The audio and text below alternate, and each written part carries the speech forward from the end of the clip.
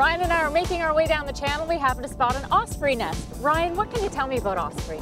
Well, ospreys are really special birds in that they were endangered for quite some time and they're starting to come back. And them coming back is a good sign of a healthy and clean environment, so clean waters and whatnot. These birds are fishermen.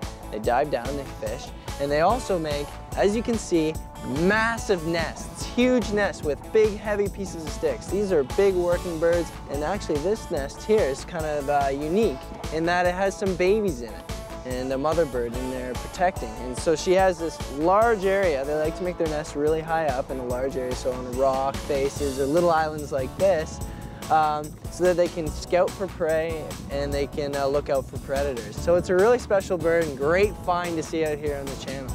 Now there's a lot of boats passing back and forth. Does that disturb them at all? Well, they come accustomed to the noise levels of surroundings, but I wouldn't suggest that you hop off your boat and start rattling the pole or try to get a better look. So it's great if you could bring along some binoculars, not only as safety equipment for your boat, but so you can get a better look at these animals out in the water.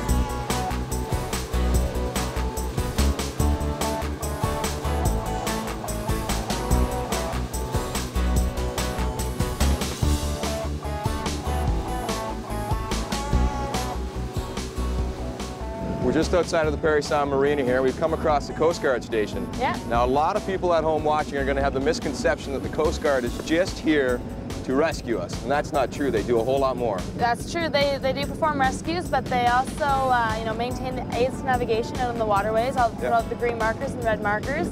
They also, in the wintertime, they do the ice breaking on the waterways to keep the waterways open. Okay. And in terms of prevention, they are taking the active role in terms of having the Office of Boating Safety, which promotes boating education in boaters to prevent some of the incidents that occur out there. We include their Safe Boating Guide Manual in our safety kits. Yep. And people can read up on the different requirements for their vessel, the different types of vessels and the lengths, the safe boating equipment that they require on their vessel. Yeah. Sounds like a really good partnership. It is.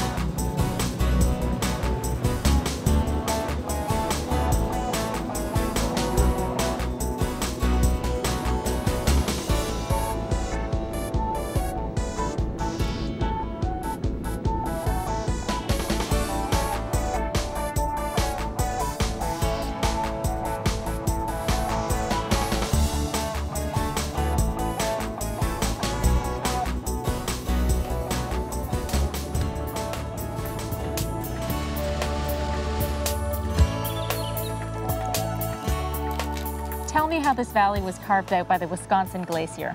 The meltwaters from the last ice age helped to carve out the steep river valley that you see today. It's about a 25-meter steep ravine, and it has quite a winding nature to it. So there's areas where sun hits the steep ravine at different angles. So on some areas there's wildflowers growing, while other areas are still covered by snow. Now visitors to Bronte Creek Provincial Park nowadays use it for recreational purposes, but historically it was actually an industrial area. That's right. There's evidence of lumbering in the area, and the creek would have been used to help move the lumber down to the lumbering mills. And there's also a brick kiln. And so the clay from the ravine, there's a Queenston shale, and the clay would have been used in the making of bricks that are now seen in some of the farmhouses on the property. As we were hiking up here to the lookout, I noticed on the side of the trail there was quite a few trilliums. Yes, there's an area of the park known as the Trillium Trail, which is known for its carpeted effect with the white trillium.